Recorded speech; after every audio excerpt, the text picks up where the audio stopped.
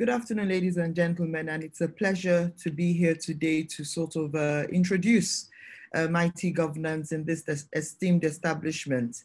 It's an honor to continue to talk about IT governance as a very important frame under the window and umbrella of corporate governance. And I think I started this around, I think 2012 or so, when the society launched the journal and wrote an article in the journal about IT governance then.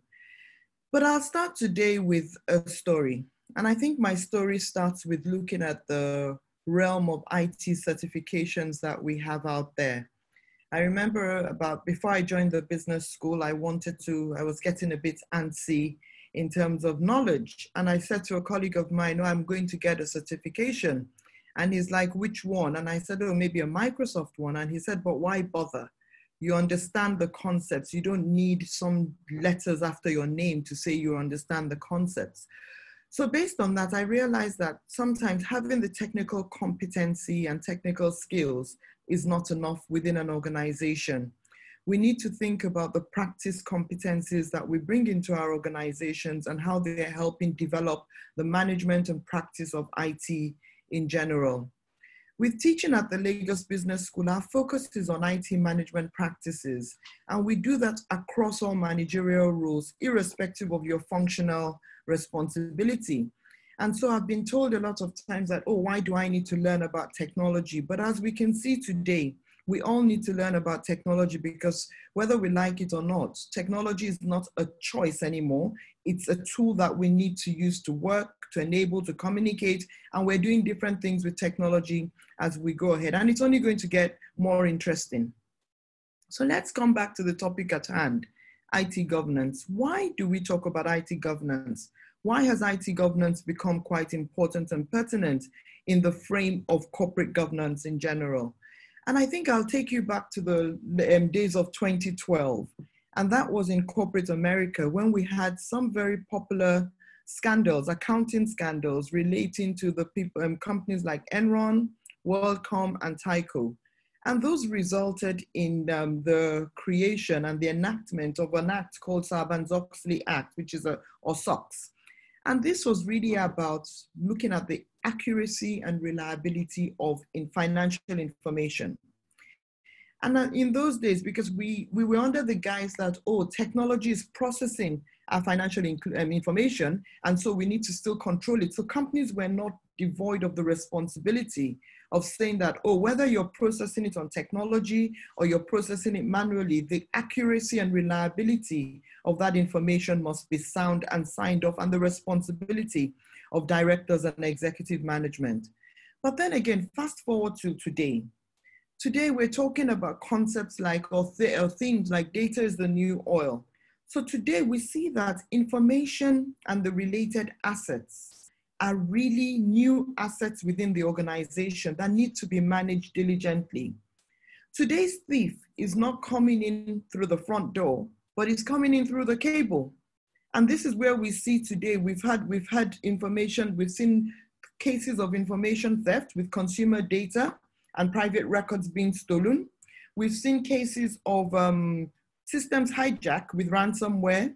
We've seen cases of corporate data being stolen through espionage, and also national security data and information being stolen. So the call is that as directors and executives responsible for the oversight of companies, whether publicly held or privately held companies, our duties and our responsibilities extend to the governance of information and the related technology assets, and that's what we call IT governance. But before I go into IT governance, let's look at the second factor of why we should bother. The second is one of the areas, and this is the technology or information systems area, and it's about the payoff of technology. In other words, does IT give any business benefits? Right? And these are because when we buy technology or we launch technology projects in our organizations, these are launched under the auspices or guises of, oh, we want to gain competitive advantage, we want to improve our productivity, or we want to enhance our operational efficiency. But then, does IT really deliver those projected benefits? How do we know? What mechanisms do we have in place to say with certainty that, oh, IT delivered the benefits. And let me just give you an example of how to think about this. Imagine I was about to make a $1 million investment in a bottled water manufacturing plant. I will know how many bottles are produced, how many bottles are sent to the market, and I can see the financial flows coming back in terms of from the sale of those bottles of water. But if I took the same $1 million and invested in an IT project, what can I guarantee is going to be the return? We don't know, okay? That's another problem.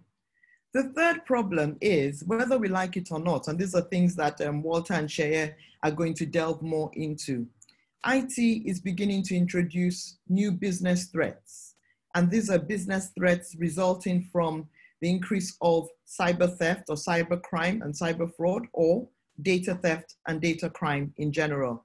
And I'm calling them business threats because they're not technology threats. They're business threats because they hamper the entire business, not just the technology operations of the business. So based on these three reasons, the fact that accounting responsibilities and accuracy of information, the need for an IT payoff, as well as the business threats emanating from the use of IT, we need to begin to pay attention to IT governance and realize that it is everyone's business, not just the producers of technology. So what then do we say is IT governance? And I'll use the definition from the Information Systems Control and Audit Authority or Association, or whatever, the ISACA, whatever they call themselves in general. And what they determine IT governance or define IT governance as, it's a process, first of all, to monitor and control key IT capability decisions in an attempt to ensure the delivery of value to key stakeholders in the organization. And so basically from that definition, the first thing I want to extract from that is, who are the process owners? Because we know it's a process, right? Who are the process owners? There's collective responsibility amongst the board members and the executives in general. What are the processes that we need to be mindful of? And then also the third area is, what are the decision areas, the decision rights that we need to take control of and be mindful of? So I'll start with the processes and the control and the domain areas of IT governance. And there are 5 of them in general. The first is strategic alignment.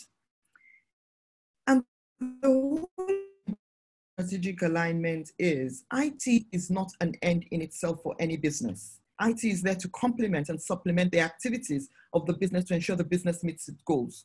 So the first question we need to ask and think about when we're talking about strategic alignment is, are the technologies that we're buying or deploying, how are they going to help us enhance or deploy or meet our business objectives in general?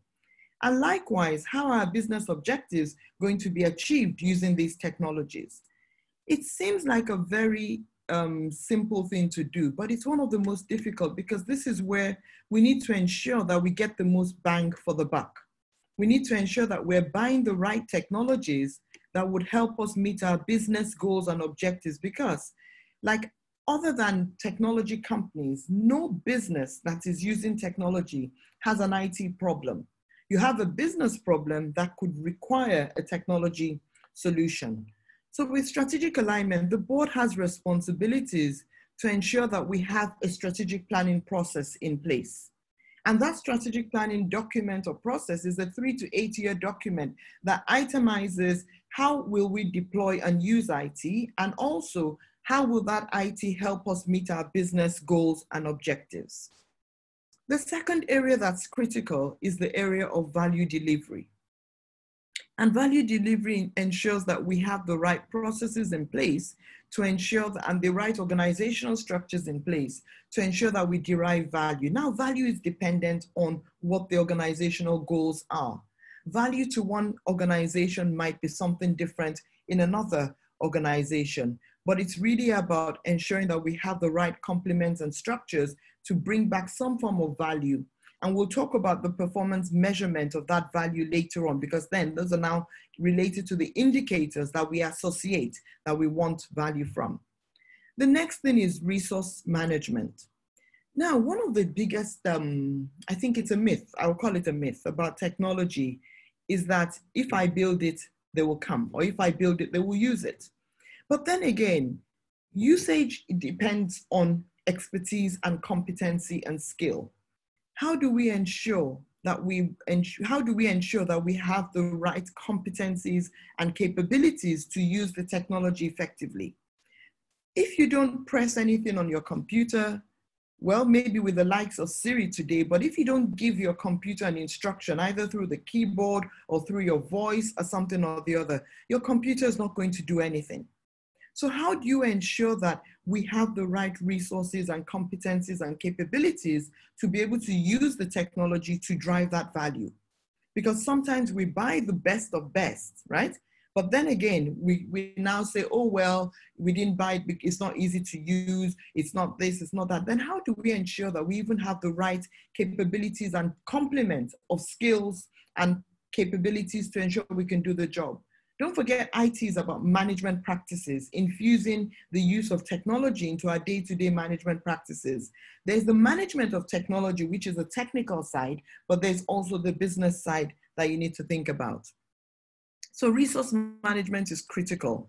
Do we even have the right complement of IT at the board level and even also at the management level? So when we're talking about strategic alignment, for example, one of the things I ask is, oh, who from IT? Do you have a CIO or somebody that represents IT in executive management or ExCo conversations? And some organizations say, no, IT reports to the finance and admin, IT reports to somebody else. And I'm like, okay, so how can you be guided when you're making business decisions in the ExCo and thinking about using technology when you don't have the technology voice present at the table?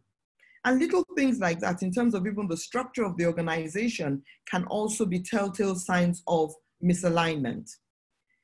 The next thing, like I said, IT is not it's not the holy grail in any shape, form, or size possible. And I won't deceive you that, oh, once you buy technology, you're risk-free, you're free from any kind of threats.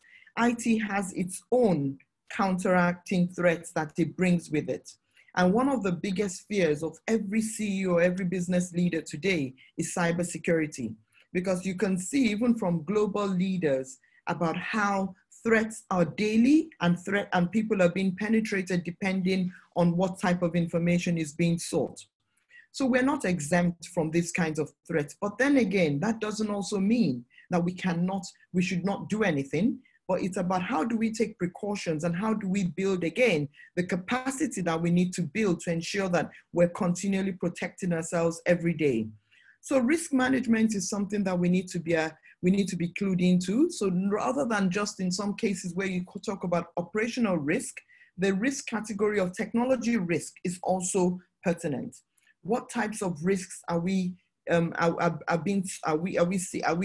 now with technology? What type of risks are we having with people working from home? And those are things that we need to start putting into the fray and having practices and measurements and monitoring them effectively and proactively. Finally, you know, what does IT contribute to the bottom line? How do we measure it? Because, you know, as the analogy says, what you cannot measure, you cannot manage. So we know that IT gives us performance benefits or makes us a bit more productive or gives us competitive advantage. But then again, how do we know? What measures do we have in place to ensure that we can truly certify and ascertain that IT does these things? Because don't forget that as board members and as executive managers, you have the decision rights, you make the decisions, but how do you come back and close the loop and say, oh, we made this investment of, like, let's take my water plant, we made this investment of $1 million and in 6 months we've made XXX amounts of money back, right? What's the return on investment from that technology acquisition or technology project? And we also need to be mindful that IT returns happen over a longer period of time. IT returns can happen depending on how effective the project goes in terms of acquiring it, putting it in place, getting people to use it, and building proficiency and expertise over time. But when we talk about IT performance management also, we're minded by a framework called the IT Balance Scorecard. And the IT balance scorecard really helps us think about, rather than just thinking about operational benefits, which we can measure sometimes, but we also have to say, okay, do we all have, can we get financial benefits from every IT acquisition? Also, can we also look at the customer experience benefits that we get from from IT applications? And then finally, also the learning and growth and development of our people in general. So that balanced approach also gives us a mindset that, okay, even if IT can't report on quantitative financial numbers, can we also build on qualitative business improvement factors that would also help move the business forward? So those are the 5 domain areas that we need to be mindful of: strategic alignment, resource management, performance measurement, risk management, as well as value delivery. Now, in terms of decisions, don't forget that that's one of the things the process of IT governance also mandates us to think about, making decisions about technology within the organization.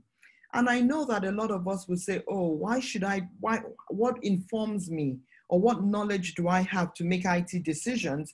And so that's why a lot of the time, our decision-making abilities have been delegated to IT professionals. But don't forget that IT professionals have a different worldview from business professionals. So part of governance is having sufficient enough understanding of what the business of technology, not the technology itself, and being able to make the decisions required regarding the business of technology. And what are those decisions that we need to talk about? The first is the principles that are guiding IT deployments in the organization, because we need to have a philosophy, a why. That why is sort of the boundary with which we set. And that can be set in a qualitative statement of, we will use IT in XYZ manner, or we will be known for this in IT, etc. The next thing we need to think about is the architecture. And there are many frameworks for defining a lot of things when you have the right resources in place. And when we talk about architecture, it's really about the structure and the design, the policies and the relationships and technical choices with the design of the IT layout. Now, in this COVID era, one of the things we didn't anticipate was the fact that we will be working as distributed offices. And those distributed locations will be homes, not even formal business environments. So what we had done with our architecture was we had built a lot of capacity in our offices, all the homes. Now we're having to sort of backward engineer into ensuring that there's sufficient capacity in the homes of our employees to be able to do the work. So that's the architecture. The next thing is the infrastructure. What types of infrastructure do we buy? What types of infrastructure do we choose and design? The next thing is the issue of business applications and needs. And these are related to software selection decisions, project management decisions. Are we going to build internally? Are we going to outsource? Are we going to onshore? Are we going to offshore? Are we going to use cloud computing solutions and decisions? Now, I'm not trying to scare you with the technical terms, but I think that whether we like it or not, we need to understand the high-level definitions to be able to even make informed decisions. And what I always express to business people is you need to challenge the IT people. It's not about the technical know-how. It's about how that technology would fit into the business to ensure that we can meet our business goals and objectives. Finally, it's about the investment and prioritization. You know, don't forget that with technology, one of the things that frustrates a lot of business people is it seems to be a bottomless pit, right? You buy one today and they come back and tell you tomorrow that, oh, well, we need this, we need that, we need that. And sometimes that's also a process of bad resource management. Because when you have the right resource management practices in place, what you should be looking at is, what is my total cost of ownership based on what I want to do? And the bottom line is sometimes we have to make a lot of trade-offs around some of the IT decisions that we need to make, because we want to be able to ensure that we don't just buy, but we can actually use the technology and convert the investment into value to ensure that we drive our business forward globally. So ladies and gentlemen, I'm going to stop there and then we'll take some questions and answers. And I hope I promise the society that we would write another paper on IT governance that bringing into the fore the recent trends, especially since a lot of regulatory authorities have also updated their codes of corporate governance. We have the new Financial Reporting Council guidelines, etc. So we'll do some work in that area. Thank you very much for listening. Thank you very much, Ma. I have a question here from Mr. Oredola. How do we relate the constant change of IT when we're designing IT strategy for 3 to 8 years? Okay, thank you very much for that, Michael. And I think that the problem with IT is that, yes, IT changes and it will continue to change. But what I try and tell people is focus on what you want to do. The technology is a black box, right? And even when you buy a piece of technology today, you're not, what you're specifying in your strategy is what you want to achieve, not the procurement stage, right? The procurement stage is about what are we buying to achieve what we want to achieve. Okay, so I look at strategy in 3 stages. I look at the business strategy in terms of giving us a direction of where we want to be going. The middleware is what we call the IS strategy that defines how do we want to get there. And that how is not about technology, because that how might be related to what resources do we need, what processes and policies do we need, what culture do we need in our organization other than just the technology. Then at the bottom is the IT part, which really relates to the procurement. And the procurement is now, when you've decided, let's say, for example, you decided you want to do XYZ 2 years ago. By the time you want to procure, you're looking at who is going to be the best person to give me the best value for my money at that point in time. Okay, so don't always, and I think one of the things I always sort of de-emphasize is this need to continually upgrade. Upgrades are good, but don't forget that when you have to deploy an upgrade across an enterprise, it can also be disruptive.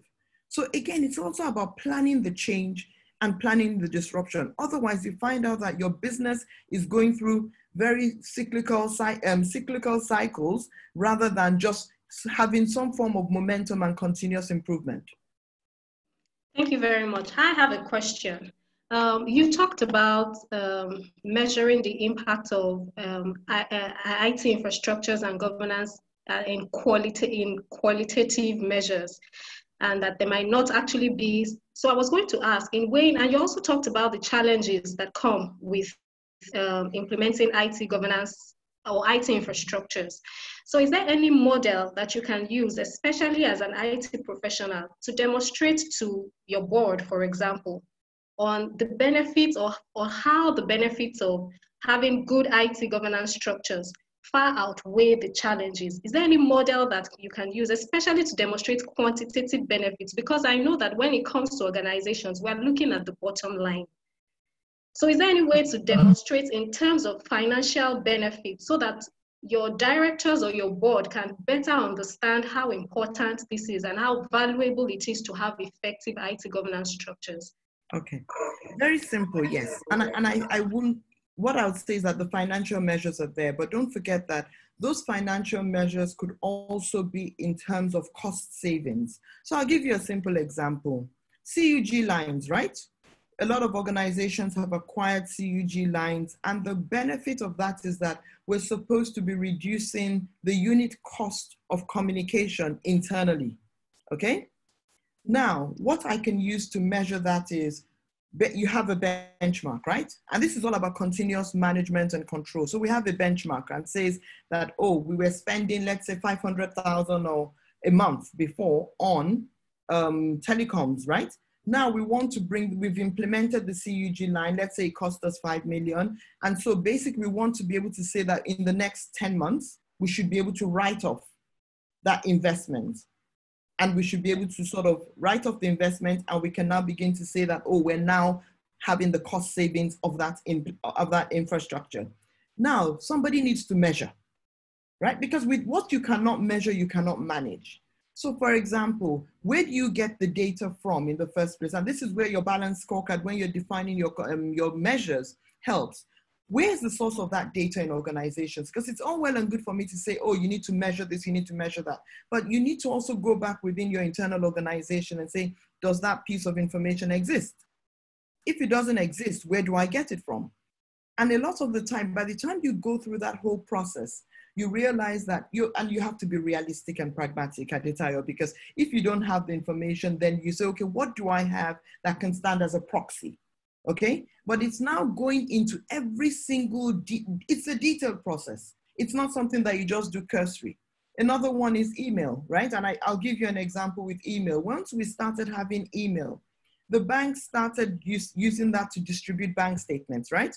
What costs reduced in their books? The cost of dispatch riders went down. The cost of buying new motorbikes went down. The cost of hiring people for the dispatch went down. The cost of maintaining those dispatch riders and the motorcycles went down. The cost of printing went down. The cost of printers went down. So that's just one use case.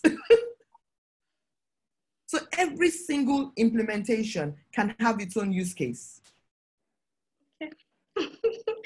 Thank you very much, Ma. Because of time, we won't be able to take, you have another question, but it's about data. And since we have the data protection person coming on now, I'm going to reserve that question for him. So please, our audience, if you have any questions, just send them in through the question and answer session. We're going to take the next session now, which is data protection and privacy. Mr. Adeyemi Adeshe, we're ready for you. Thank you very much. Thank you very much, Adetayo. I will just start from what Professor West said. It's about IT, it's about technology. Now, what data protection has done is pre-GDPR, especially from the European perspective, organizations, they tend to use data as much as they want, anyhow they want.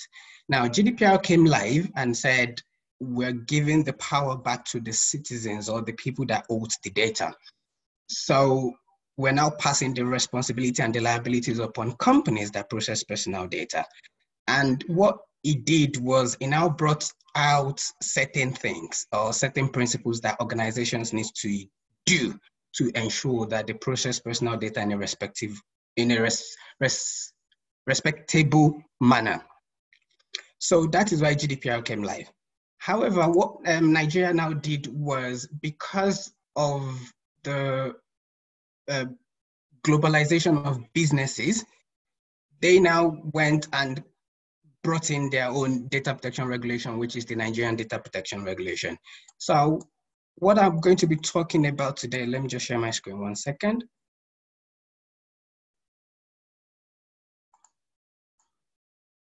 So what I'm going to be talking about is the introduction to the privacy and data protection, and what it would mean for your business, data breach and security incident, what businesses need to do to be compliant, and the best practices in terms of standards and frameworks that I would recommend businesses to obtain.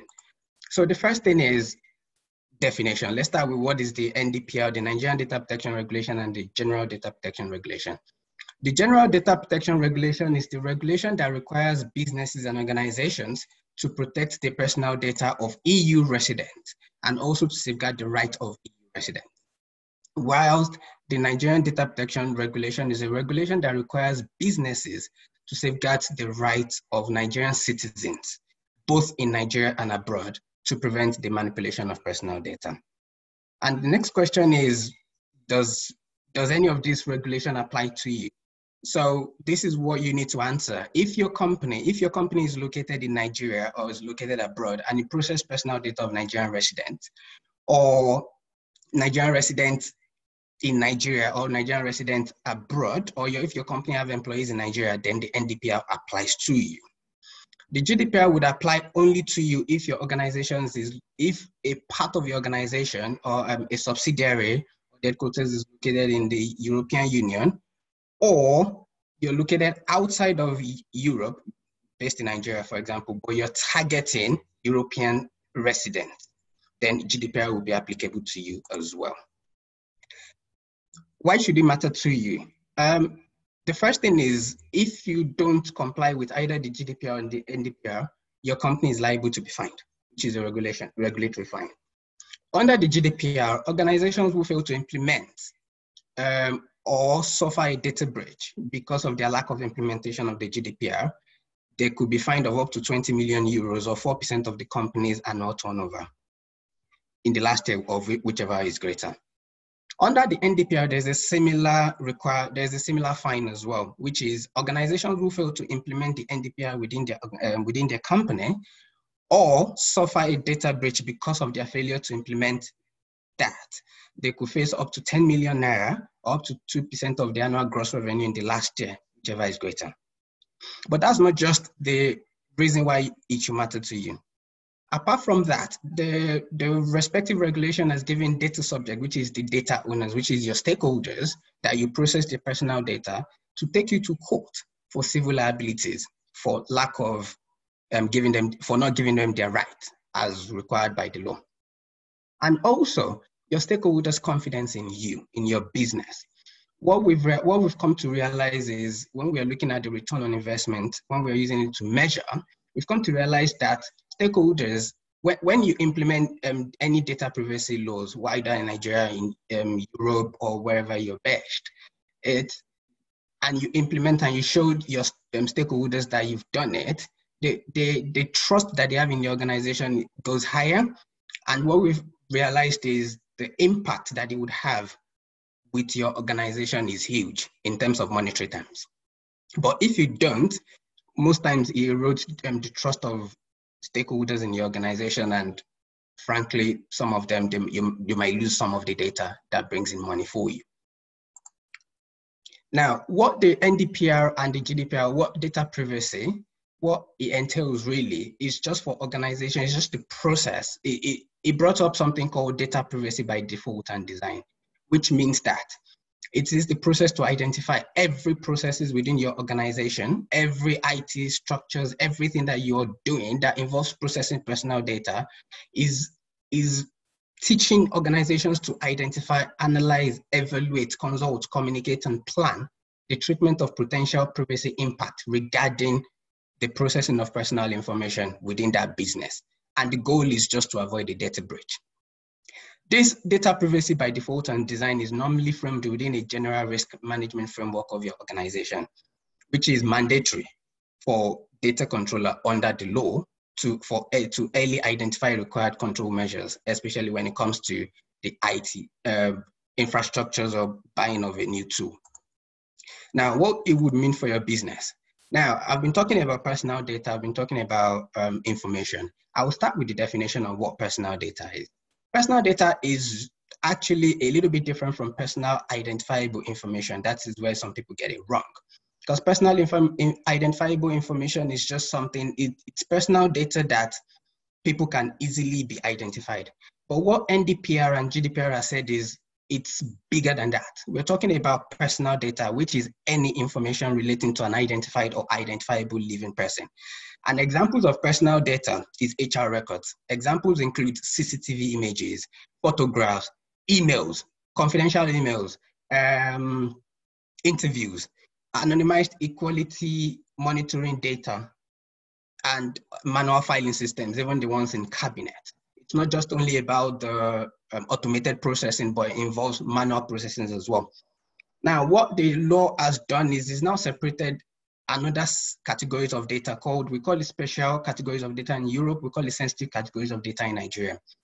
Those data, they need extra security. And the reason is because when there's a data leak or when there's a data breach, the impact that they would have on the stakeholders is higher.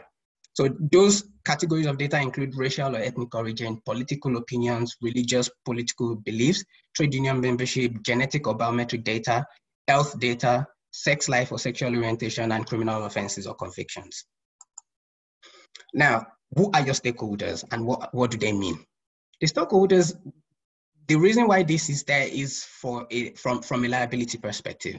Now, your stakeholders are the data subject. That means the people that you actually process their personal data. Your data subject includes your employees, your customers, your suppliers, their email address, their names, and all those things. They are the data subject. And it's just an individual person, citizen of Nigeria. Now, data controllers On the other hand, they own all the risk when it comes to data protection within their business. Data protections are institutions, organizations, businesses that process the personal data, and they also determine on why they're processing it and how they're processing it. So they determine the purpose. The data protection officer is also a stakeholder. Data protection officer is someone that is recruited within the organization or within the data controller business or responsible for overseeing data protection practices within that organization. So they give advice to see whatever you're doing if it's in line with the regulation. Now, a data processor, however, is a third party that the data controller uses to process personal data for a specific purpose on their behalf. Now, the reason why this is there is from a liability perspective. So I'll give you an example. If you're using someone to do a credit check for you, and there's a data breach in their organization that you have no control over, you as a data controller, because you determine the purpose, you're still going to be liable. You're still going to, if you get fined, you're still going to pay the fine. So what happens to the data processor that thing actually happened in the organization? What happens? And that is why this is there from a liability perspective. There's a lot of things that you can put in place to ensure that the liability is transferred to them. But for the purpose of time, I'm not going into that today. Now, the other stakeholders is called the regulatory authority.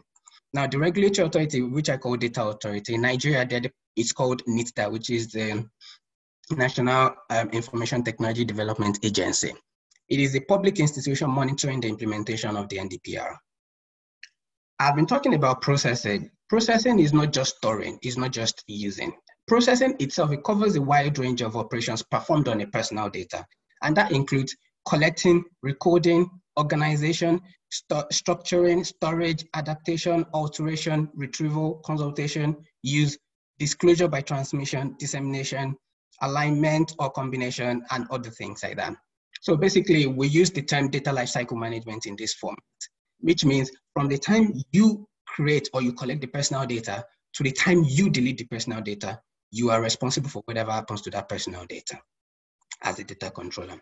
Now, what NDPR has brought on from GDPR as well, both of them, they've got it, is organizations need to show that they're using personal data that they collect in the data lifecycle management properly. And the way they can show it is they say, we're not going to give them powers, so we're going to give them restrictions on how they can process personal data and why. Now, which is what we call the principle. And the first principle is personal data shall be processed lawfully, fairly, and in a transparent manner in relation to the data subject, which means you must have a lawful basis for collecting the personal data in the first place. If you don't have any reason or any lawful basis, you should not collect any personal data. Then the second principle is personal data shall be collected for specified, explicit, and legitimate purpose, and not further processed. So this means is that you just collect personal data for a specific purpose, and you should only use it for that purpose. If you're going to change the purpose, you need to ask for a new legal basis, or you need to delete. Then the third principle is it shall be adequate, relevant, and limited. So what this just means is you should not collect more than what you require. So if, for example, someone is looking for a job and the only thing before the interview stage what you need is a CV, you should not be asking for their passport number. You should not be asking for next of kin because they've not even gotten the job yet. Then personal data the next principle is it shall be accurate and when necessary kept up to date. Now, this is very important in this, it's called data accuracy principle, in the sense that data is value, data is money to organizations and money, and any inaccurate data, they will not bring you any money because you can't use it. So the question is, why are you still keeping it? From a business perspective, you're still keeping inaccurate data that you're paying for the storage facility, but it's not making any value to you, it's not making any benefit. That's from a business perspective. From a legal perspective, it is because if the data is not up to date, then you're technically in breach because you have no lawful basis for it. You have no purpose for it. Then the other one is storage limitation, which is data retention. We call it data retention. What it means is, ties back to the data lifecycle management. Once you collect it, once you've used it, once you've stored it, once you finish with the data, Next thing you need to do is you need to delete it, because if you don't delete it, you're going to be in breach of the lawfulness, you're going to be in breach of the specific purpose, you're going to be in breach of data minimization. And also, if you don't delete it and there's a data breach, the level of fine, they use the volume of data, for example, that has been leaked out into the outside. And if you have 2,000 data, for example, that is not useful to you, one, you're paying for the storage, which is going to cost the organization. Two, there's a data breach, they're going to pay fine on data that is not making money for you. Then there's no point. And then integrity and confidentiality. Personal data shall be processed with appropriate security, including protection against unauthorized, unlawful processing, accidental loss. Now, I'm not going to go too much into this because my colleague that is coming afterwards will be talking about cybersecurity, but this is what cybersecurity is all about. And we use a term called technical and organizational measures, which is access controls, locked desk, and other examples. But that is just what it means, that whatever data that you use, you need to take care of it until at least you delete it. Nothing must happen to it. Now, this part is the accountability principle, which I explained before. The accountability principle requires you and the organization to take responsibility for what you do with personal data and how you comply with other principles. You must have appropriate measures and records in place to be able to demonstrate compliance. So examples would be policies, processes, procedures, and then the final one is data subject rights. It's giving the data subject, which is the stakeholders that you process their personal data, rights, which is they can come to you to say, delete my data. They can they can ask for the copy of data that you hold. And then under the NDPR as well, you need to inform them what data you collect, why you collect it, and how long you hold it for, which is on privacy notice that is going to be on your website. So I will go into data breach or security incidents, really, which is NDPR defines personal data breach as a breach of security leading to the accidental or unlawful destruction, loss, alteration, disclosure, or access to personal data, which is what I explained, part of the security part. Now, why this one is separate is because the NDPR, as said, NDPR, GDPR, privacy laws, they've put it separately because this is quite important, is that there is a self-reporting mechanism that organizations need to be aware. So if there's a data breach or there's a hacking that has gone into your system, you need to inform NITDA within 72 hours. If you do, what they will do is they will come and audit your organization, they will audit your processes to see if you have all the procedures and the processes and policies in place that normally would have reduced or stopped the risk in the first place. If you do, then that's a mitigating factor. If you don't, obviously that's an aggravating factor and your fine could be up to 10 million naira or 2%.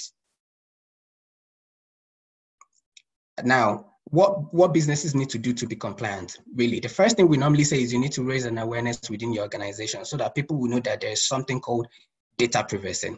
They need, which is the privacy by impact, default and design, that everything they do, they need to start thinking about data privacy. Then the next thing you need to do is you need to gather a team together and evaluate the risk and perform gap analysis within your organization. Really what it does is it goes through all the business processes that you have within your organization, and then it compares it with the NDPR regulation requirements, and then whatever gaps are there, they will put it together to fix it. Then once you do that, you need to develop a roadmap, which is you need to develop what you need to do to fix the gaps, what policies you don't have, what processes you don't have, what procedures you don't have, and then bring it in line with NDPR.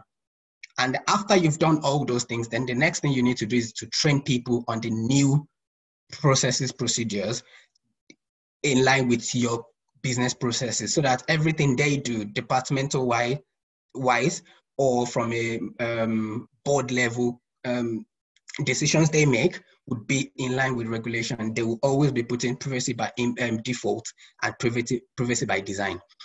And then the final one is monitor and report progress and compliance. Now, when it comes to data protection or privacy, it is not a fixed thing, it is ongoing. There's a lot of new other laws that are brought out in line with NDPR or that corresponds with it. But how do you measure compliance? How do you measure the progress within your organization? How do you measure where you start or where you are or how compliant you are? Now, the next, what I'm going to be talking about when it comes to monitor and progress and compliance, I will be talking briefly on the standards that you can use, the framework, the standards and the framework that you can use. Now, which is why I called it performance measurement of privacy within your business. Now, the first one is the regulatory privacy framework. Now, that one is just what has been done. That is just a framework that has been prepared by NITDA or ICO in the UK, for example, or the data protection regulation in whatever country it is. What they've done is just the summary of this is what you need to do to comply with the regulation. That's it, which is what I've explained before. However, there's something called standards. Now, what standards do is the difference between standards and regulatory privacy framework is the regulatory privacy framework is only applicable to that regulation within that country. So, for example, NDPR in Nigeria, there's a framework for it. GDPR in Europe, there's a framework for it. However, what standards do is it's taking a lot of all these frameworks and it's brought up different, like a standard, international acceptable standards that you can try to emulate. And when you can emulate that, you can show whatever regulation that, whatever regulator that comes to you that I am meeting the standards. So that means you've met some of the regulatory frameworks. And the examples include ISO 27001, which is mostly for information security, ISO 27701, which is a privacy standard, specifies requirements and provides guidance for establishing, implementing, maintaining, continually improving a privacy information management system. Now, the final one is a privacy program framework, which is also a framework, but the difference is this one is a managerial level framework. So it is the implementation and the maturity roadmaps that provide a structure or checklist to guide businesses through the project or the privacy management. There are many frameworks which they have slightly different purposes, which is examples would be NIST privacy framework, which is a voluntary rule tool developed in collaboration with stakeholders to identify and manage privacy risk in product and services while protecting individual privacy. There's also the AICPA and the CICA, which is the Canadian Institute Privacy Framework. This one is just a guidance based on the generally acceptable principles, which is lawfulness, accuracy, which I explained before, to assist organizations in strengthening their privacy policies and procedures. Now, what the difference is this. With NIST, it's talking about what you need to do as a business, which is you need to get a team together, you need to, it measures up the project itself up until the stage where your business is good. That means you have defined, and I'll explain what it means. That's why I put maturity levels. The maturity levels in all these frameworks, they've put them into ad hoc, repeatable, defined, managed, and optimized. Now, I'll explain what that means briefly. Now, ad hoc, what it means is, yes, we know about privacy, but we've just done the regulation, but we don't actually have data owners, or we don't have information owners, or we've not assigned responsibilities to people. That is ad hoc. That means the key features is it's not going to be efficient. There's not going to be owner. So if there is a problem with that information, who is going to be held liable? Because if you don't have that structure or tree within your organization to assign ownership to task, then the overall responsibility will go back to the board. I associated residual risk. Now, the second part is reputable, which means you have ownership assigned to the role, but the ownership that has been assigned to that role or the process, they actually don't understand what they need to do. Then you have policies, you have procedures, but they actually still don't understand it. It's just been written, but it's not being communicated. Now, the third one is proactive, defined, and implemented. The fourth one is very good, which is managed. That means you've done all those. You've defined it, you've implemented it within your organization. People know what they need to do. People know their responsibilities and their risk. Then the next stage will now be managing it, which is you're going to be doing training and awareness every year. You're going to put in standards in place from a board level to say, this is what we expect you to be. This is what we expect you to do. And then the final one is the excellent, which is optimized, which means you have a metric that you then use to measure up everything you've done from stage 1 to 4.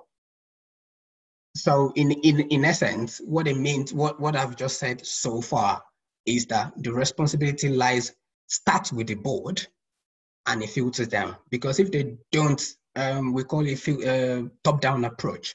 Because if they don't put plans in place to get a proper appropriate teams, proper DPO in place that would advise them, proper decision-making powers, then unfortunately, the organization will be technically in breach.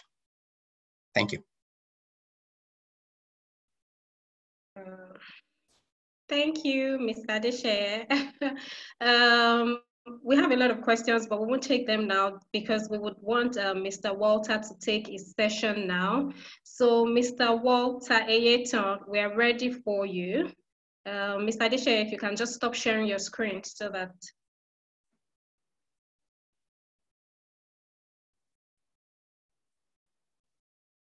You need to unmute your microphone. Okay, yes, thank you. Yeah, I was trying to sorry, share. I'm sorry, just before you start. We're going to be taking all the questions together, both the questions regarding data protection and cybersecurity immediately after Mr. Walter's session. So please, if you have questions, now will be the best time to send them in. Thank you, Mr. Walter. Fantastic, thanks, Adetayo. Please, can you confirm you can see my screen? Yes, I can. Okay. Yes, we can. Thank you.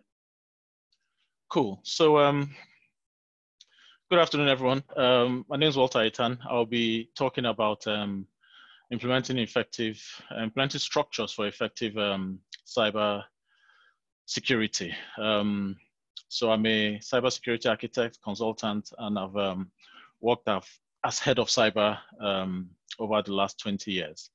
I provide, most of my clients are Fortune 100 companies, and but I've also worked with small and medium enterprises as well. So I've got a full breadth of some of the pains that organizations go through to deal with cyber. But you're not here to hear about me. You're here to understand how we can implement structures for cyber. And I think, as with everything, let's start with taxonomy. So what is cybersecurity? So there are multiple ways these cybersecurity is defined, and I think just a simple and a quick sort of delineation via Venn diagram will bring this out. So information means what you have, your data, and you know that data can be stored on paper, it can be stored in your computer, it can be stored anywhere. So there's information security, and a subset of information security means you have some digital information in your organization.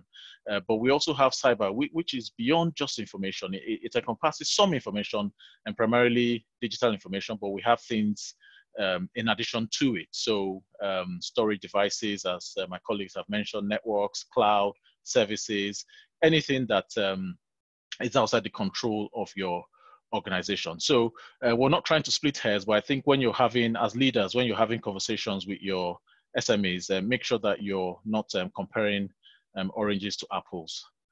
Now, so let's start with just some really good misconceptions that I'm sure some of you will share, which and it's very common with leadership. So the first one is cybersecurity is actually complex. I don't think I understand it. So as with everything else, C-level, board level, you guys tend to just stay away from cyber because you feel it's complex. And I think what you need to understand, it's like any other practice within your organization. You don't need to be a technical expert to make an informed decision. All you need is insight. So make sure you have the right tools, the right people to give you just enough information you need to be able to make your decisions.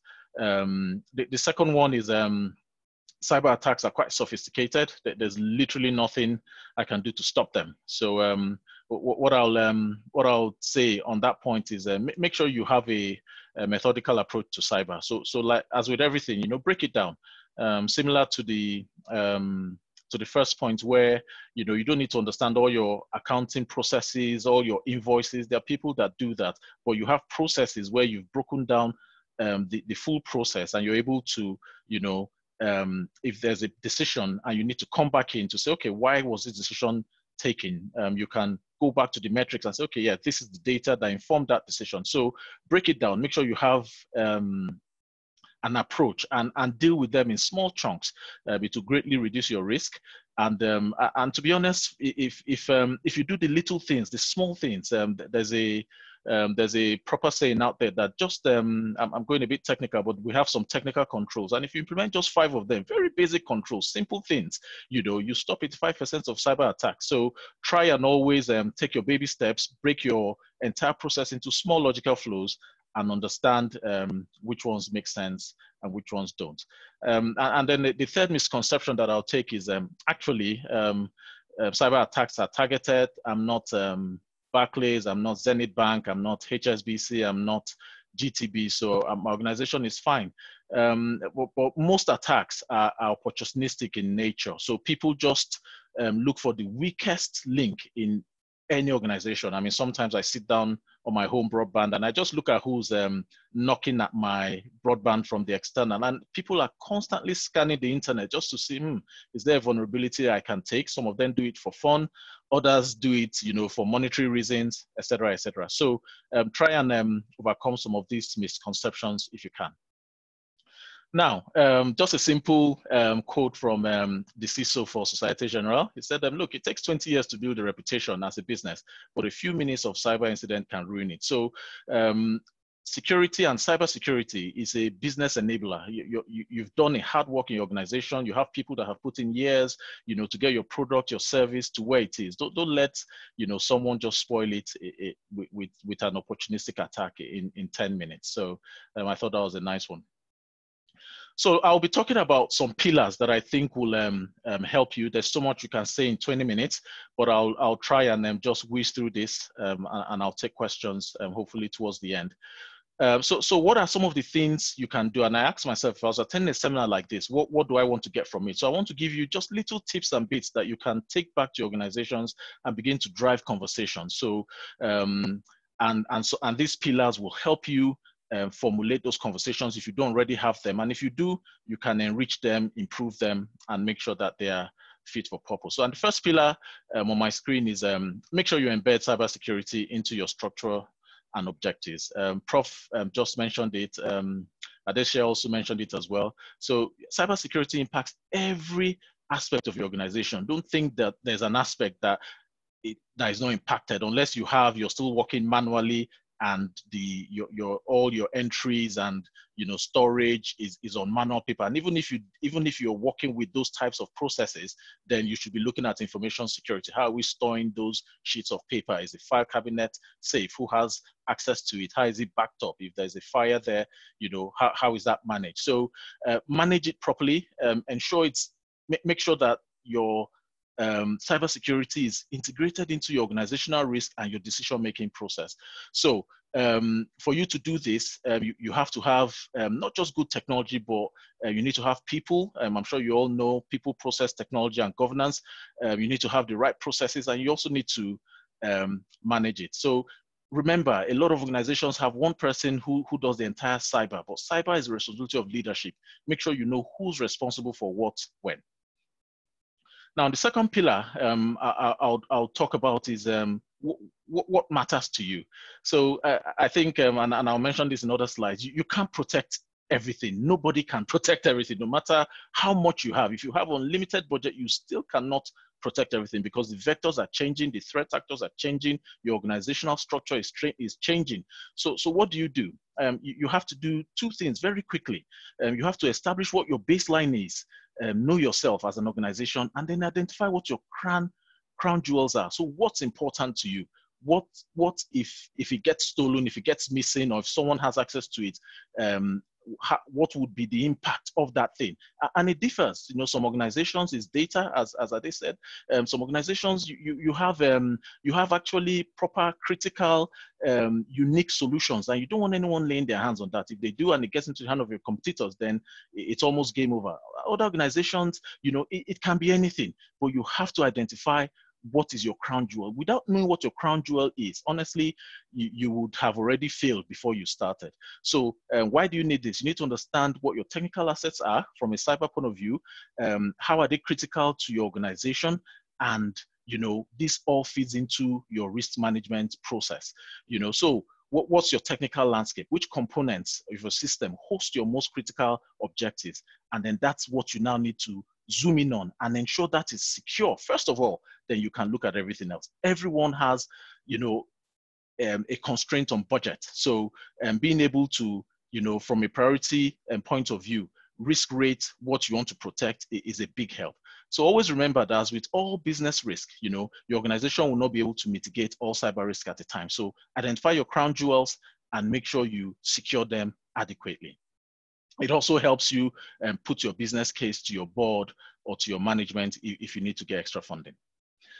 Pillar 3, so understand your threat. So every organization faces different types of threats. So you need to, and as leadership, your approach to cyber will differ. So the controls you would have in a financial service might be different from education, which will be different from healthcare, which will be different from education, all sorts of verticals. So understand the types of threats that would hit your organizations. These threats, there are patterns to them. And if you look online, you can get very quickly, okay, my organization, what types of attacks do we generally face? And you get that data, and also understand the threats faced by your organizations, either directly or by virtue of who you work with. So you might not even have direct threats, but you might be working with a partner, or you might have a third-party relationship, and they are a target. And sometimes, if the adversarial actors try to get into their systems, they can. They're like, company X has a relationship with company Y. Let's try company. We've tried company Y. Their security controls are quite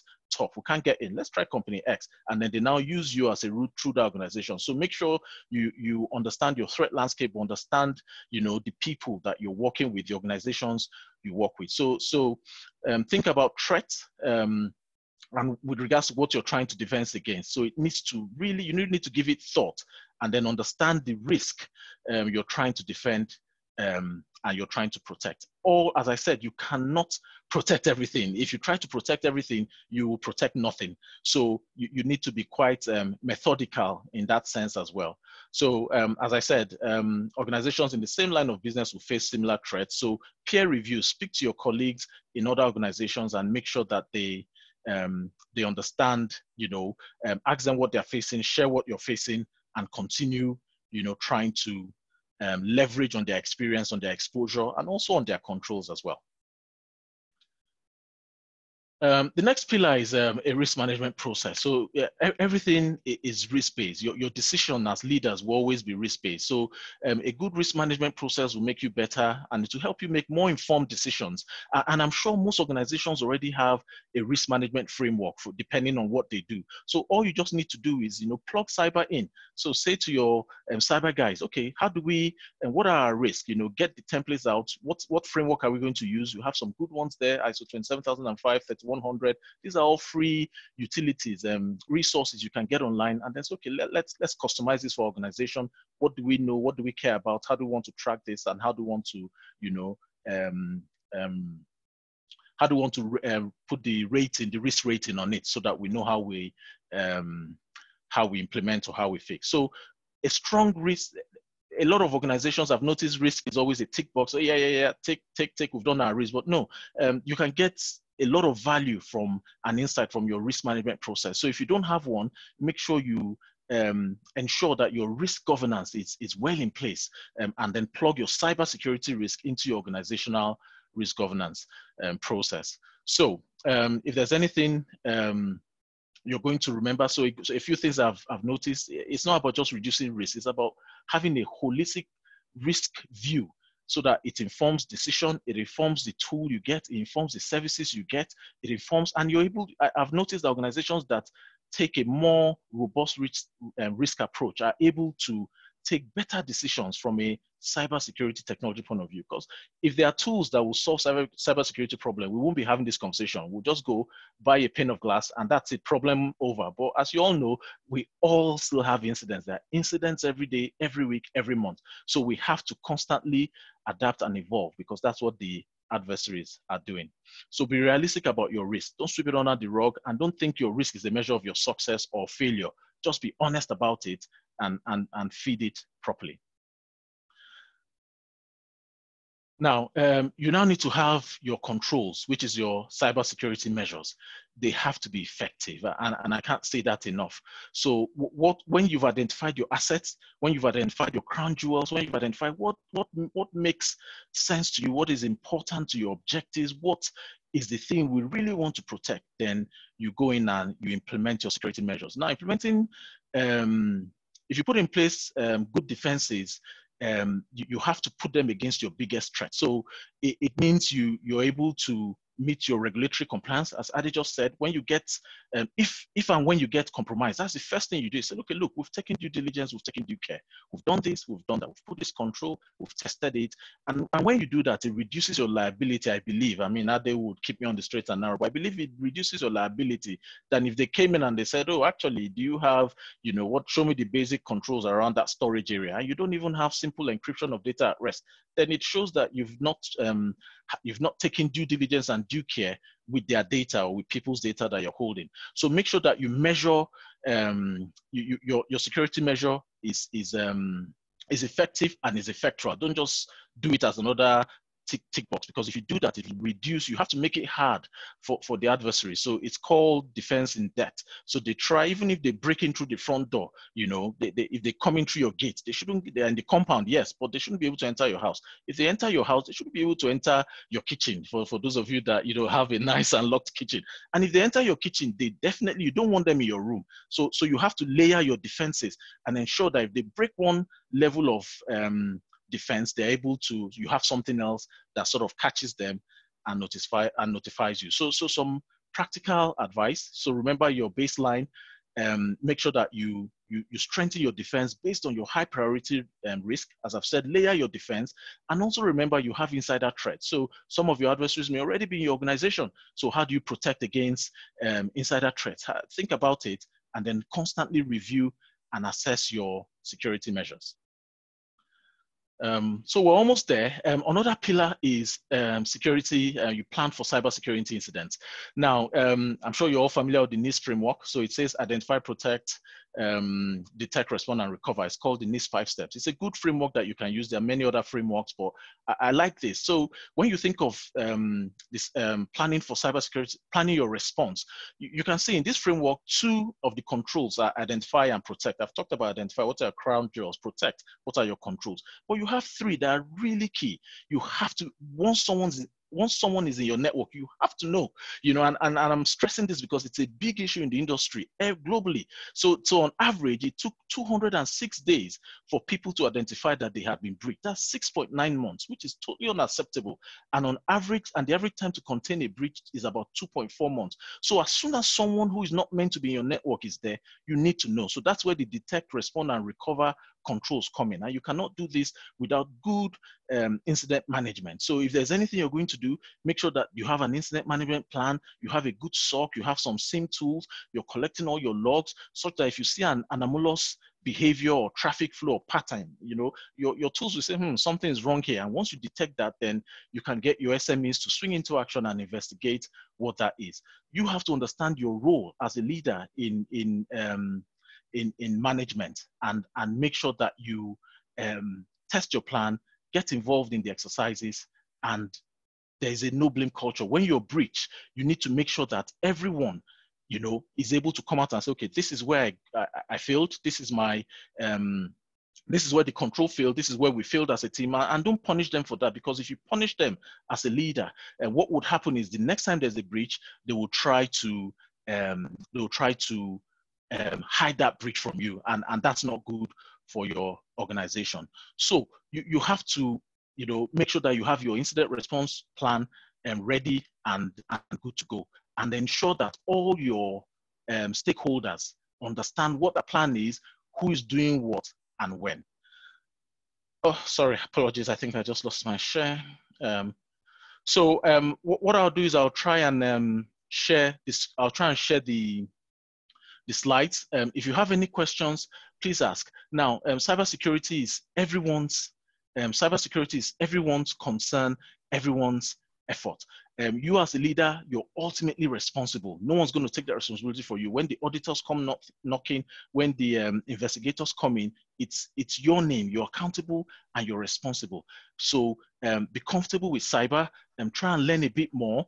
And then try and begin to take some baby steps. You know, NIST 5 CIS, the first 5 controls, they are very, very easy, you know, literally, and you can get those sorted in, you know, a 6-month program. Get those in, then it's 5% of your, you know, your patching, your inventory, all sorted, and you're good to go.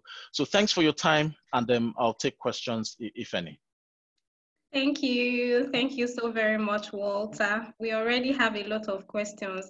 You made me very afraid. I mean, we might as well just start storing our data and information in our desks, so because the exposure risk is too much. Okay, so I'm going to take the first question, which is for Mr. Adeyemi.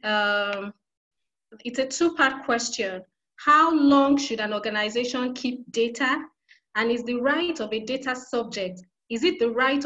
subject to determine that their data be deleted absolutely? I will start with the data subject rights. The request of a data subject for a deletion is not absolute, no. There are other, so for example, there are other laws that requires you, for example, finance laws that requires you to keep financial data for 7 years. And if someone comes in and say, delete my financial data, you have a legal obligation which triumphs over the data subject right in that regard. However, what needs to be determined at that point is what data sets or what categories of data are you processing about the person. So if there has to be a process in place, there has to be a procedure in place that you'll be able to determine that. So, but to answer your questions, no, it is not absolute. Okay, thank you. Okay, I'm sorry, I thought you were finished.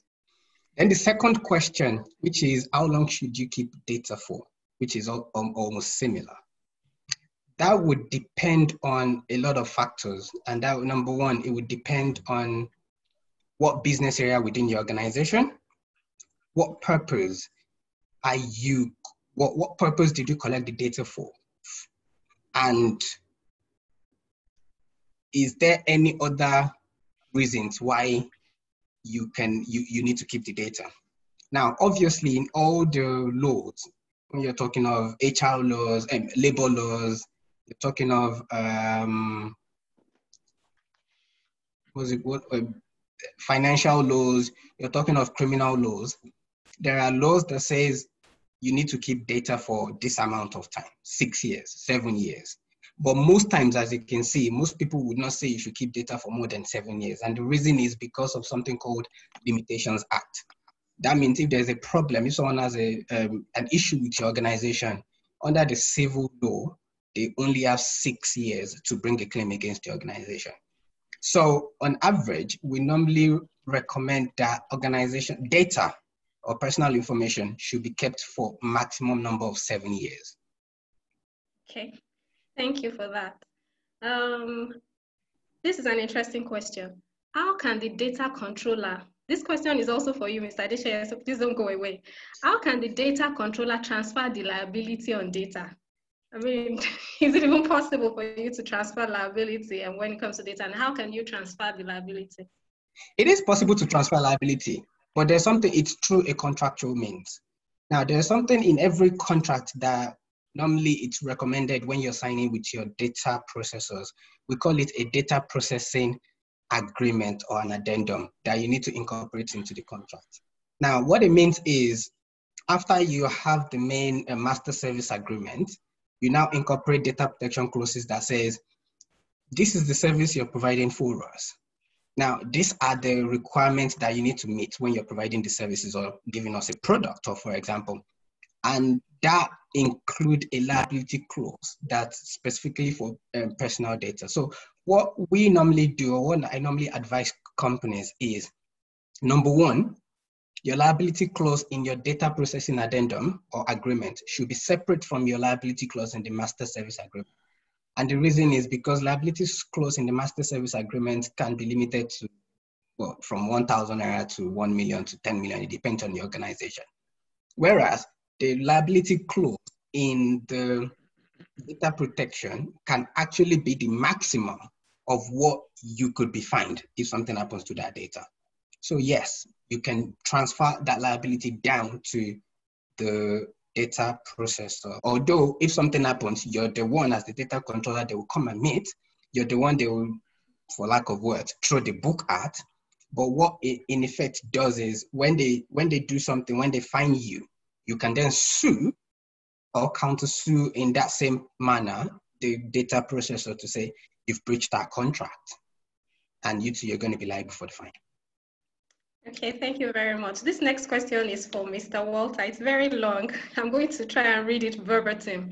To ensure that there is an effective implementation of cybersecurity strategy, what governance structure should all organizations put in place to ensure that there is ownership, accountability, and responsibility in achieving the expectations of zero attack and full assurance of confidentiality, integrity, and availability of institutional digital assets? Are there valued documentations that will guide this compliance, and what should they contain? Okay, thank you. It's a long question, and it's quite winded. So yes, so you have, so security is in layers, and you start from the top down. So you need to start with your strategy. So what's your information security strategy? And that needs to be at board level, which is signed by your CEO. It's just a one-pager, or two-pagers. Now, once you get that strategy document signed, what we generally do is you now do what is called the capability maturity model. You look at your organization and say, okay, how mature are we? Where are we now? Where do we want to do? Where do we want to get to? Where do we want to be? And based off of that CMM, I've put a link to the CMM site in my PowerPoint, and I'll pass it on to be shared to you guys if you need to do some further digging.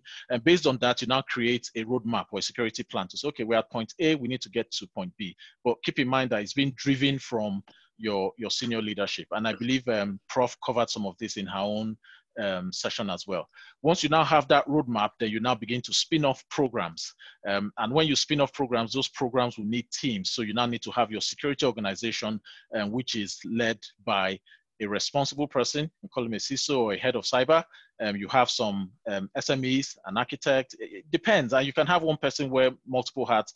It all depends. Your organizational context will determine how you proceed. But from a top level, you know, a strategy, maturity, plan, and then you now spin off your programs off the plan. I don't know if that answers the question. Thank you, Walter. The next question I have is for you, Mr. Adesheye. How do we reconcile the data lifecycle management principle that says that we must delete user data once we're done with it? In the event of fraud, how do we know if we've deleted those data in the past? How do we know that, how would this be possible if we have deleted the user data? Thank you for that.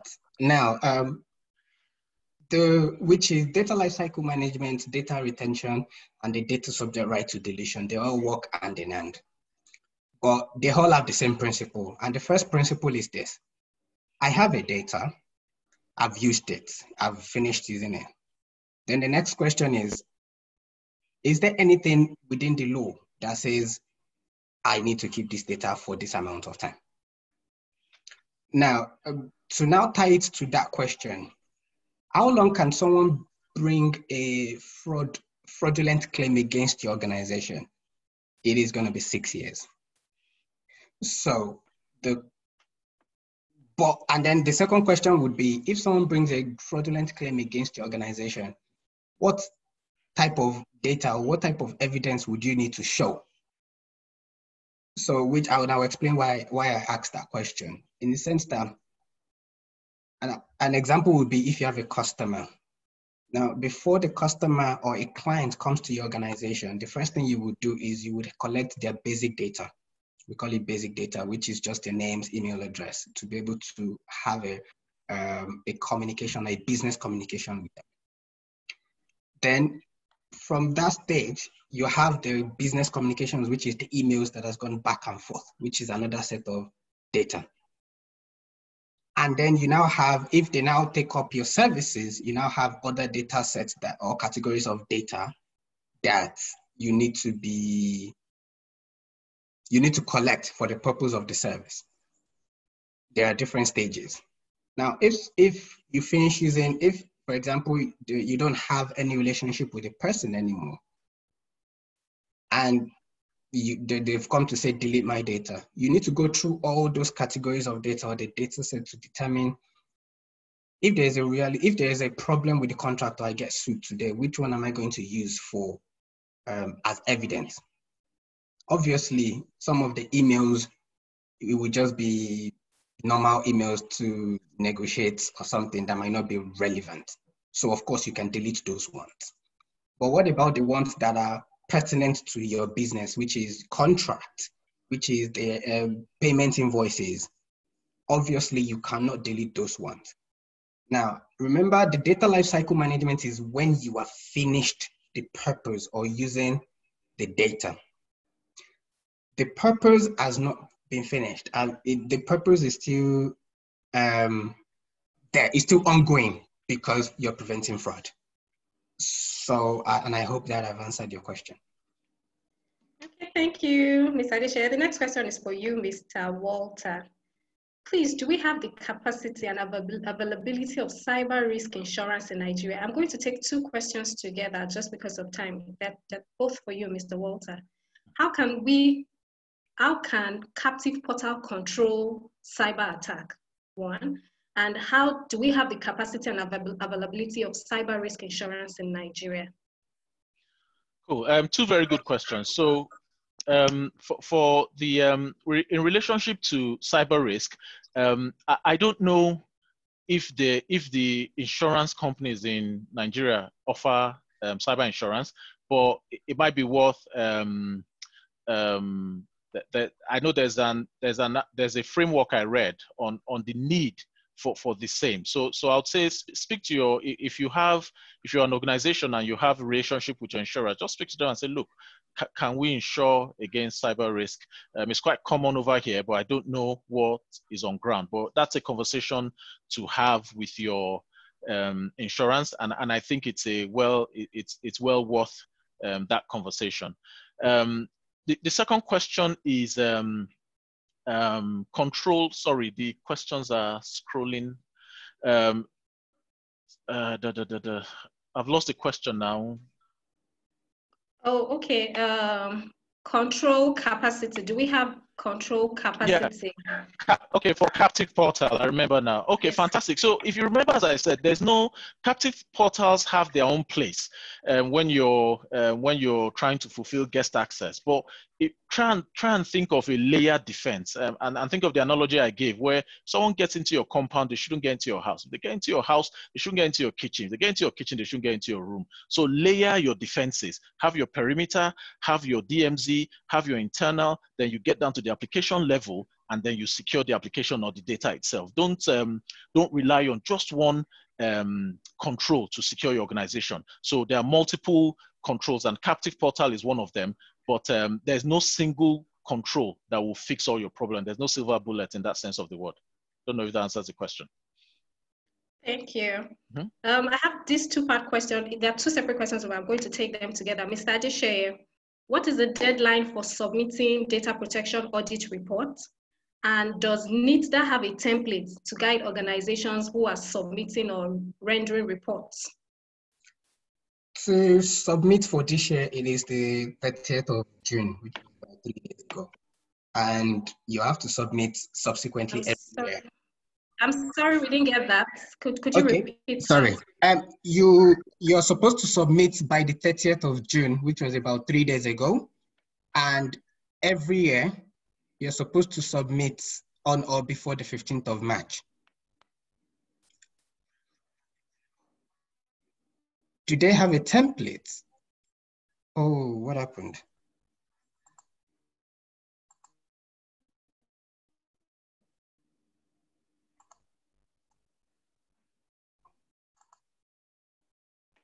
Babe. Oh, Ellen? Okay, yes, we can hear you now. Okay, sorry. I thought it was my internet. I mean, my Zoomed out.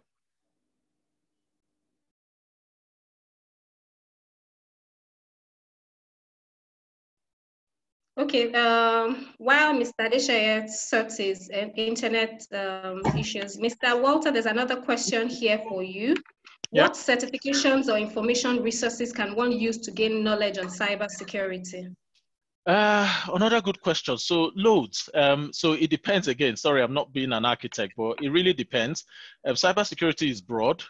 So you have offensive, you have defensive, you have security management, you have forensics. So it depends on the area you're interested in. So and those certifications will be dependent on the line you want to go through. Now, if you're thinking about it from an organizational context, you'll need multiple. So you need someone in security management, you need one or two people that are security architects or engineers, then you need at least a SOC. And once in a while, you can hire a red team to come in and run some penetration testing. Personally, I have ISO, I have CISSP, CSSLP, AWS Security, Azure Security, PCIP. I have more certifications than I can count, but it's not about the certification. It's about what do you, if from a personal point of view, what do you want to do? What are you interested in? But from an organizational point of view, always think that you need multiple skill sets. There's no one size fits all. So hopefully that answers the question.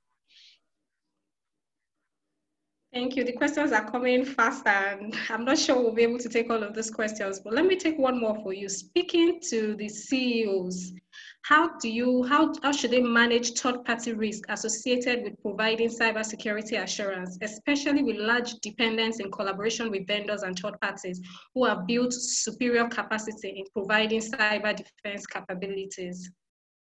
That's an awesome question, and some of these questions, honestly, I wish I had the answer to. I'll be super rich if I did. So it shows that a lot of the people on the call understand what they're doing and the challenges ahead. Now, third-party risk is very interesting and complex. And yes, you're correct. There are times where your controls are of a higher nature than some of your third parties, and there are times where the controls are lower. So the first thing I would say is anytime you're engaging a third party, hopefully when Ade comes, he can expand on that. Make sure you do at least some due diligence, understand who they are, understand what their capabilities are, ask them about their controls, ask them about certifications. The two common ones are SOC 2, and ISO. So say, please, are you SOC 2 ISO compliant? And if not, just say, look, just show us your architecture and then show us the controls you have there. There's a lot you can do. From a contractual point of view, there are some things you must do to show that you have done due diligence. But beyond the contractual, it's up in the air. And I saw someone's question. Yes, so sometimes in Nigeria, the controls are a lot lower. But just what I would recommend is ask the right question based on the right frameworks. And sometimes you might even say, okay, look, show us your environment, pay them a visit and understand the controls they have around. And it will depend on your flow. Is the flow, just them giving you a service? Do you have an API integration with them? Or are you guys sharing data? So the risk would depend on your relationship with them, but you have to conduct supplier due diligence. Now, some of the risks are a lot more complex. So for example, if they're a vendor, you cannot say, okay, actually you're supplying me this piece of kit. I need you to assure that all the components used have not been, for example, I don't use any country, made in Nigeria, I don't, but you guys know what I mean. So some of those controls are a lot more harder to enforce, and you need to get business buy-in. But remember, it will be dependent on your risk. If you have a massive product that if it leaks, it will literally bring down your organization, then yes, you may need to put in some more. But if you don't, then no, not as much. So I can share stuff on supplier due diligence if you guys reach through our data, just some things that can help you to frame your conversation with your management. Thank you, Walter. I observe cyber attacks in Nigeria are targeted at banks, as other risks such as reputational loss are not critical in this society. Please, is there any example of attack on a non-financial organization? Good question, and it's an assumption. Everything we say when we talk about some of these things are assumptions because we don't have the data to back it up. And for me, if I don't see the data, then it's an assumption. Now, what I'll just say to that is, I think there are more cyber attacks than are being reported. So what you need to do is conduct your own due diligence to find out from any agencies that has current data, you know, I know there are some data companies in Nigeria to say, look, how many organizations, the last time I read, it was 2018, and it said over 60% of organizations have suffered a cyber breach. And I know banks are not 60% of organizations in Nigeria, but we don't have the data to back it up. So I can't answer that in the context of Nigeria. But what you can do, and you can't as well, but what you can do is you can say, okay, well, for my own organization, I'm going to ensure that it doesn't happen, or I will try and prevent it from happening, because the attack vectors are changing. So now I had a colleague who put up a simple instance in AWS. It was meant to cost him £11 a month, and he got a bill of £3,000. In literally a day, someone had come into his, had hacked his EC2 instance and had started mining Bitcoin on it. And he had the bill and he has to pay. AWS will not say, oh, sorry, you got compromised, you're not going to pay. So just protect yourself. But from a wider context with regards to Nigeria, I don't have the data, but I think the last one I read said 60%, and there was almost a $1 trillion cost for cyber breaches, but I cannot validate either way. Okay, thank you. What are the risks associated with cloud data management, and how do you protect such arrangements? Another good question. I'm feeling like I'm in an interview now. No, cloud data is, so what you have to realize is controls are controls. So if you have data on-prem, the simplest way I can answer this is if you have data on-prem, you have controls around that data. So if you move that data to the cloud, all you just need to do is extrapolate those controls and see how it applies to cloud computing. Now, if anyone follows the news, you see that most of the data breaches with most of the public cloud providers is as a result of data stored at rest that was leaked. So you need to understand where you're storing it. I'm going to use AWS as an example because that's the cloud platform I'm most familiar with. It's going to be in an S3 bucket. How do you protect that S3 bucket? How do you ensure that you're not exposing your credentials? Do you have 2FA? You have to, there are policies that you can apply to that bucket, which are cloud specific. But if you think about it from a security principles point of view, it's going to be the same cybersecurity principles. Where is my data stored? Who has access to it? How do I grant access to those users? How do I revoke access? Is it encrypted in transit into that storage area? Is it encrypted at rest? And what's the data lifecycle? When do I delete it? And how do I delete it? I hope that answers your question.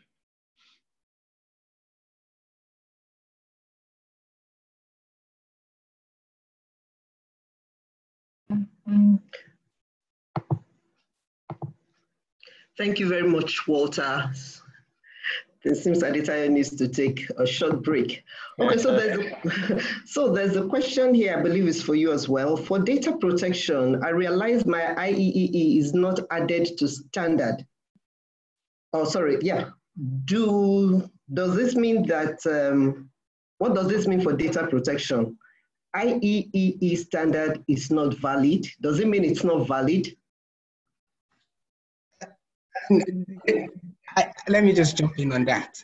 Okay. The standard is not the law. The standard is just it's not about whether it is valid or not.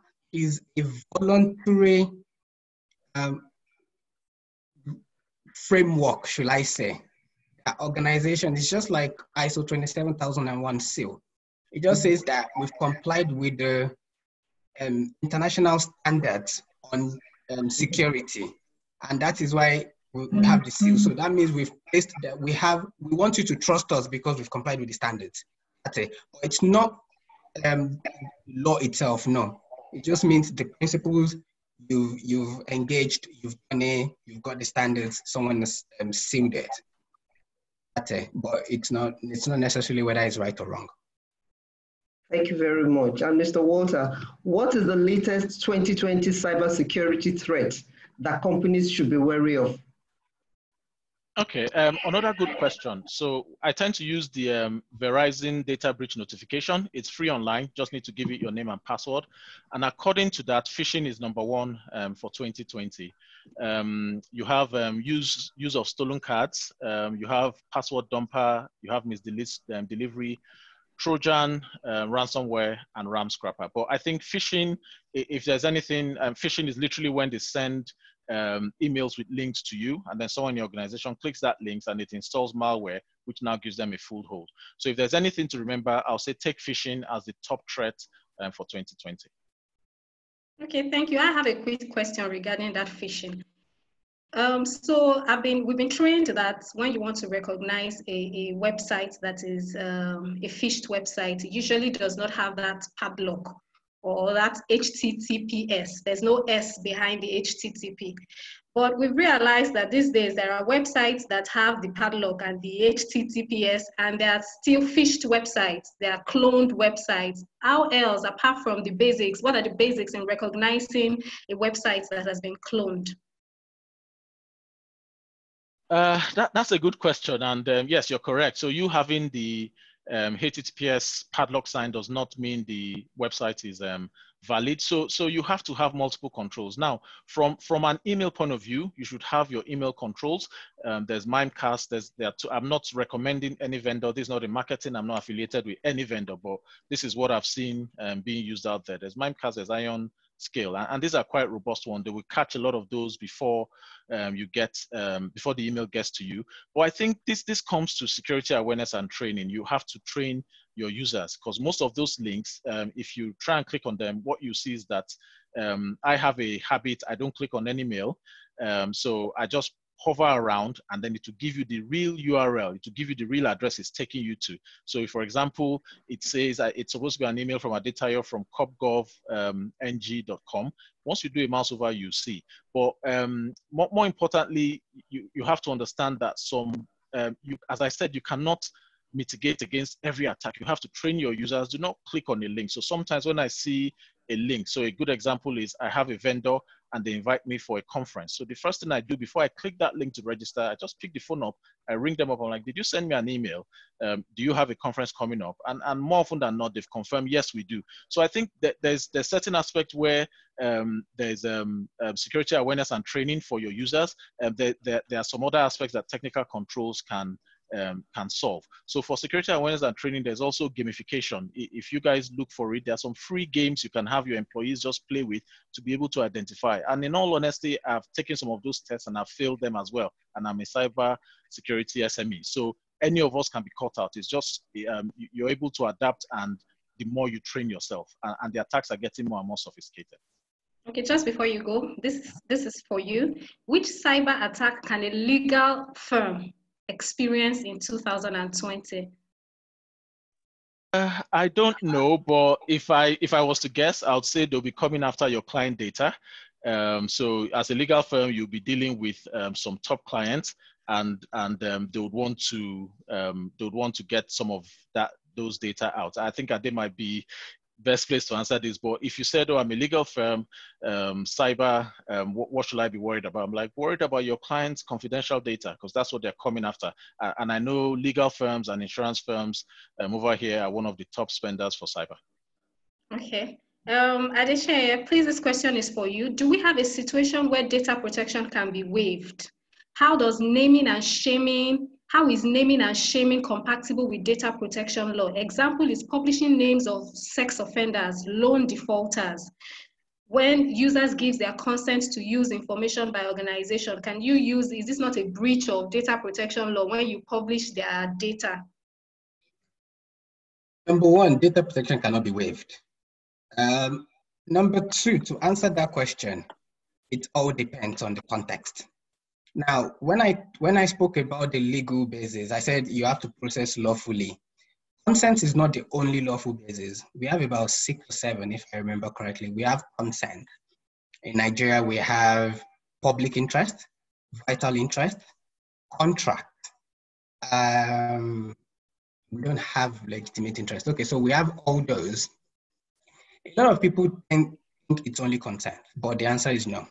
If the question is, number one, if a company or if an organization is a public organization like the government parastatals, and it is enshrined in law that they have to publish certain things like the sexual offenders register on the website, because it is in the interest of the public to know these people so that they can safeguard themselves, and they're not in breach of data protection laws at all. However, if a private organization does the same thing without having any attitude to the business per se, there is no reason why the business would expect to get that information from them. Then they will be in breach of data protection laws. Interesting. Okay, I also have a question before I take this last question for Mr. Ayeto. So if I have, as an organization, especially as a law firm, I have put in place all the processes and regulatory requirements for protecting the data of my clients, but somehow we still experience a breach, either as probably by a honest mistake of one of the staff, or maybe like Walter pointed out, cyber malwares or attacks.